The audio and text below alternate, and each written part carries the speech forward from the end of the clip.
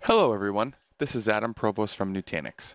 In this video, we're going to spend a few moments configuring Syslog for Prism Central. Go ahead and click on our Prism Central bump out, choose Prism Central settings, navigate down to Syslog, and you'll notice that we have two different options here. The first one is to configure our Syslog server, and then the next is the data sources. We're going to head and configure our Syslog server. We're going to call this Syslog server. And then we're going to enter in the IP address of our Syslog server, and then our port. Because we're going to use UDP, we're going to use port 514. If you were to choose TCP, you would be able to enable RELP. If you choose UDP, this option will go away. So we're going to choose UDP. You'll see that it went away.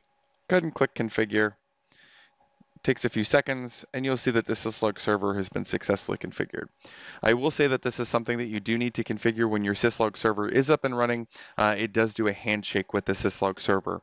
So if you try to configure it in advance, you will get an error. The next thing that we do now that we have our Syslog server defined is we click Edit. And then we're going to go ahead and choose our logging levels. So first of all, we select the ones that we want to log. Then we choose our logging levels. So here, I'm looking for informational messages. So I'm going to choose option 6. Go ahead and click Save. Excellent. Now we've successfully identified our data sources as well as our Syslog server. Thanks so much for spending some time with me. Have a great day.